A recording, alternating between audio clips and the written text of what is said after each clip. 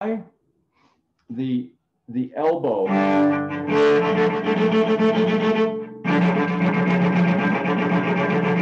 and just try it on one string.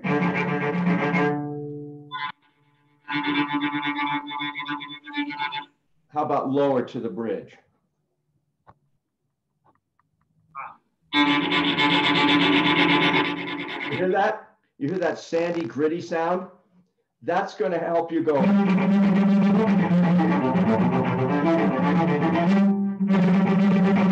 You want bite and clarity. So try the stroke on the D string,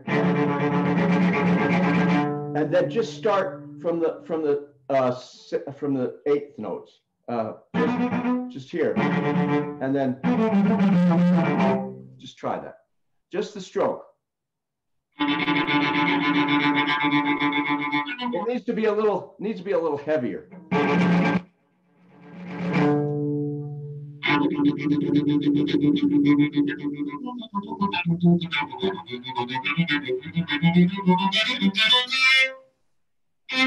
Bravo. Oh my gosh, that is terrific. And your fingers are flattening out a little bit too. Are you watching, you're practicing in the mirror? Good. Metronome, mirror. All right. Very important M's. Excellent. Do you see the difference? It just flies then, and your fingers are going fast enough.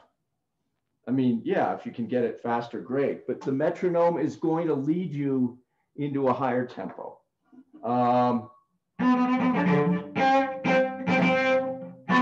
Now, that's a clue. That's also important. How do you make the transition from the A string to the D string? Show me.